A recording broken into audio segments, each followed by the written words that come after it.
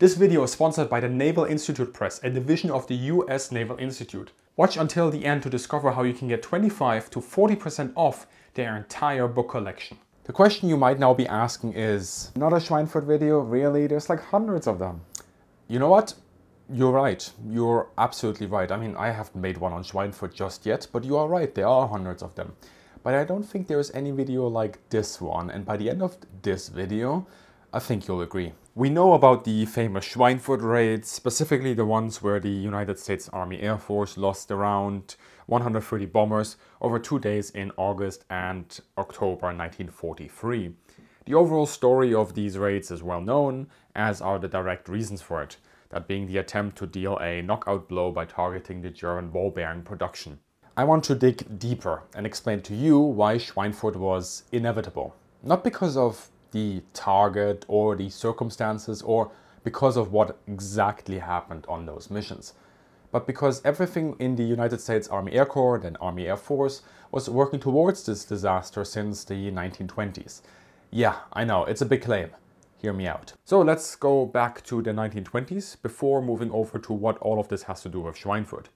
World War I had just ended and the aircraft became a new weapon in the arsenal of every major power. And in the US, the 1920s were a turbulent time for air power.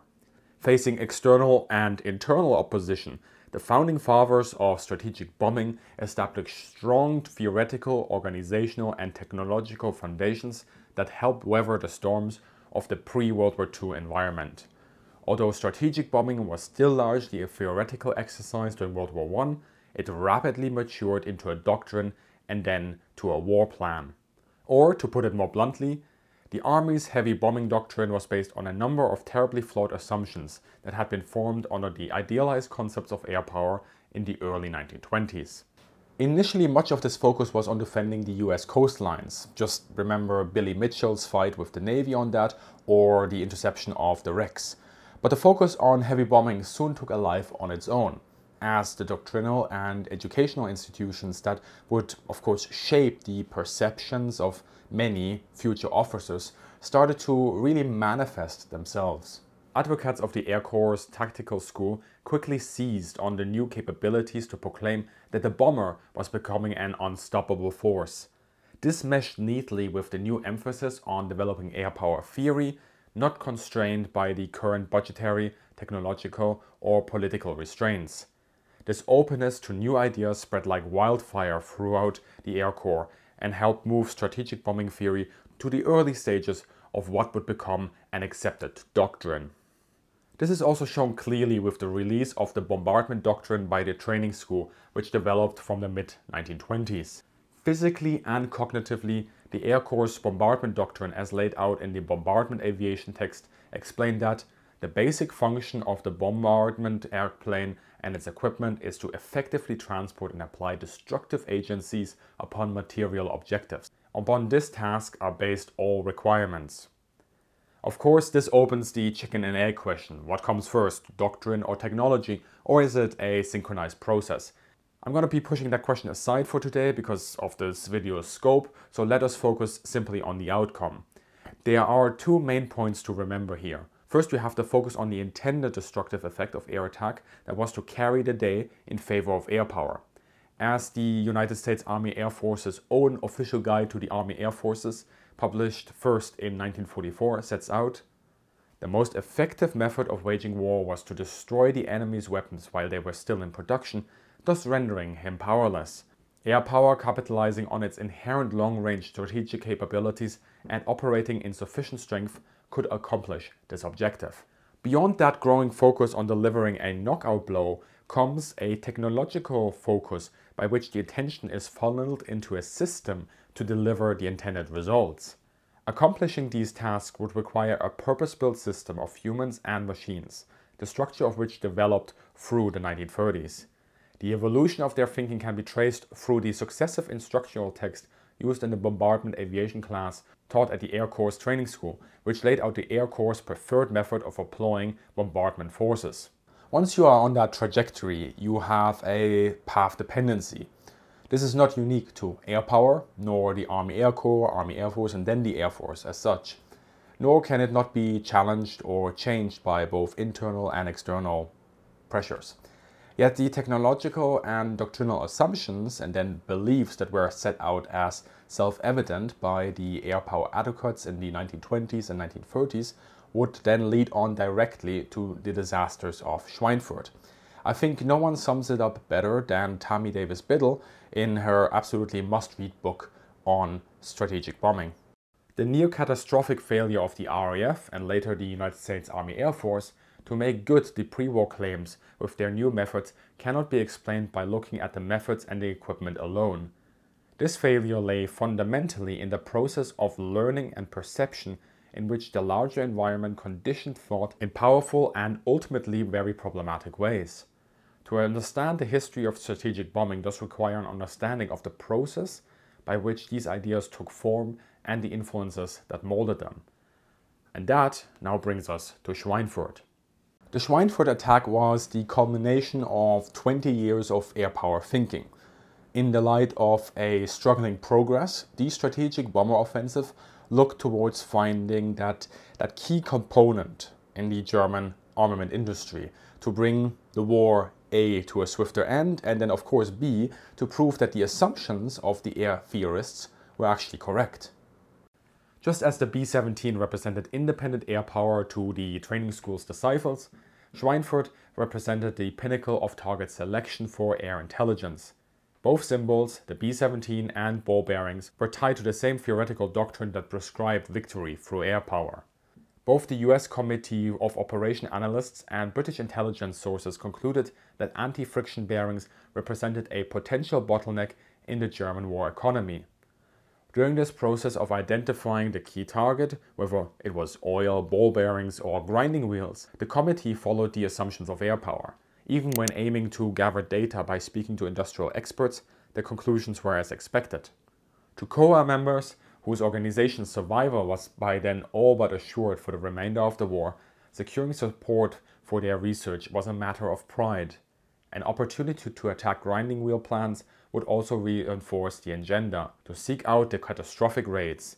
If successful, quick victory could be attributed to COA's collective genius along with General Arnold's omniscient view from Washington. The committee found the expert they sought and he provided the opinion they expected. Unfortunately, as with ball bearings, the analysts' push to attack grinding wheels would perpetuate the tendency in Washington to overestimate the bomber's ability to attack such targets and to underestimate the Germans' ability to cope. It's important to recognize that Schweinfurt could have been absolutely any city or any target or any mission. Its relevance lies by the fact that ball bearings were identified as the most valuable target to strike, so they were struck multiple times. Pair that with the fact that, let's say, the make-believe prowess of the bomber did not really overcome the fighter, and that it lay outside of fighter cover, so Schweinfurt did, that makes it into such a tragic event. But the target itself could have been anything. Schweinfurt worked as a symbol of ideal target selection for the following reasons. It served the interest for quick victory, the COA's interest proving their organizational expertise, the intelligence division's interest in forming an air intelligence enterprise down to the unit level, and Schweinfurt appeared to be linked to the overall political objective of the war, unconditional surrender. The problem with Schweinfurt, like the B-17, was that the symbol itself needed to prove worthy of its marketing value. As long as Schweinfurt maintained its plausible linkage to victory, whether such victory actually occurred, then all battles might be won. As I'm citing out of all this literature, you're probably interested, what are these sources? Well, I have a couple of them here that I would highly recommend you to read. So we're starting with Rise of the War Machines by Raymond O'Mara.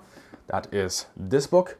That came out relatively recently, and it explains how a single crew member all the way to the bomber formation was created in America. So this sort of human system or human technological system that was created. Really, really cool read to explore how exactly that was done. We also have another, of course, all-time classic, Tami Biddle, Rhetoric and Reality in Air Warfare. and of course then also The Origins of American Strategic Bombing Theory by Craig Morris. These two books here, and of course also another highly recommended book from my side, is Selling Schweinfurt by Brian Vlaun, where he looks into the origins of the missions, the discussions surrounding that, how they happened, what happened, who stood on what side of the fence, and why Schweinfurt became the compelling target that it was for the United States at that time. Also, these two books, The Rise of the War Machines and The Origins of Strategic Bombing Theory, plus Selling Schweinfurt, are all 25% off with my exclusive discount code for all of you at the United States Naval Institute Press. They have a fantastic selection of books all the way over from air power to naval power, of course, and you can deck yourself in with really fantastic literature there for the holiday season, or get something for your friends or family members. If you know anybody who's interested in these sort of topics, do check it out, these books, and of course Selling Schweinfurt as well. And if you want to become a member of the Naval Institute, you can do so as well. You got actually 40% off at that point, so if you're an avid reader, that's maybe something to look into. But yeah, 25% off with the exclusive discount code. All the information is also in the description below. Check it out and deck yourself in with some fantastic holiday reading. Finally, yes, we are done. Yes, let's go back to the topic. We can also see the preponderance of the strategic air power theory in the reactions to the raid. While there was, of course, internal admission and discussion about the things that had gone wrong, there was also a very strong drive to double down on the missions. Hence, for example, why that second raid was flown and the target list of key production items was maintained. General Arnold nevertheless sought to put a positive face on things. He argued that the losses were worth the goal, since Schweinfurt's production was essential to the Germans' war effort. Arnold also sought to reiterate the American commitment to precision bombing, pointing out that the bombing was undertaken with the care and accuracy of a marksman firing a rifle at the bullseye. A true re-evaluation of strategic bombing did not occur. Looking at the overall approach to strategic bombing during World War II, O'Mara makes a valuable point that strategic bombing itself was not called into question, just how it was conducted.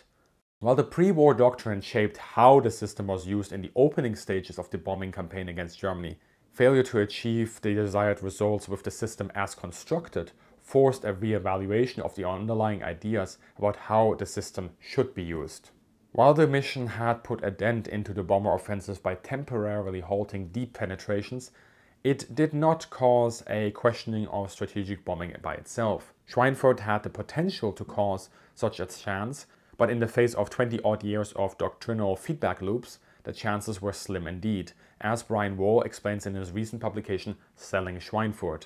Blame for the air campaign's lack of progress could fall in one or all of three places. Lack of resources, which would reflect poorly on General Arnold's in his role as force provider. The Air Corps training school's doctrine as a failing experiment, which might jeopardize the need for independent air power. Or 8 Air Force's command's lack of creativity and flexibility, as it had underutilized and underperformed the forces commanded. Arnold chose to articulate the third. There are perhaps 3 reasons for the failure of re-evaluation. First, the doctrine had itself become self-evident and provided a powerful antidote for change. The result of pre-existing beliefs, once organized and established, have a staying power in the face of new information that one might not expect. Second, the results of the operation in terms of damage inflicted was unclear. As long as it could not be definitively proven that Germany had sustained little damage in face of the significant bomber losses, so long air power theorists could still point to crew reports and reconnaissance pictures and conclude whatever they wanted from it. A problem that continues even today in terms of bomb damage assessments. The August Schweinfurt raid had not achieved the level of destruction either the targeting theory demanded or the intelligence organizations expected. The mediocre performance with its inconclusive results had neither validated nor invalidated the ball-bearing industry as a viable target. And finally, the introduction of long-range escorts and temporary or minor adjustments to target selection facilitated a continuation of the bombing offensive, together with the narrative that ultimately these minor changes allowed bombing to finally find its true form. The disaster at Schweinfurt stands in a direct line from the origins of the concept of American strategic bombing over to the actual raid. While not undisputed within the Army Air Force itself, the salience of the doctrinal assumptions led the force down that path by which a mission such as this one had become inevitable. It is thus not surprising that it was not framed as a failure of strategic bombing in itself, but rather as a failure to prepare or incorporate certain secondary enabling capabilities who ensure that the strategic bomber actually delivers the expected. In the end, US and British bombing certainly contributed to Germany's defeat, but they fell far short of the expectations of air theorists. How much? Well, historians still argue on that point, and I don't think we will ever really stop. But one thing is certain, a knockout blow that defeated Germany was not delivered by air, and it is questionable whether it really exists. And yes, of course, I'm absolutely aware of the fuel and oil discussion and A-bombs. But that again is another discussion. Big thank you to patrons and channel members for supporting the channel. Also make sure as you're leaving this video, go via the description to the Naval Institute Press's website and grab yourself that 25% discount on their whole book portfolio. They've got some fantastic books there for you to check out. And isn't it cool that we actually have an ongoing partnership with a fantastic publisher like the Naval Institute Press? Yes, it is. We're absolutely not reliant on any sort of freaking mobile game that keeps sending me an email every single week. I don't want you. I want the Naval Institute Press because they actually give you something that is worth it. Books with 25% off. So make sure you get yourself a copy there and have a great day and see you in the sky.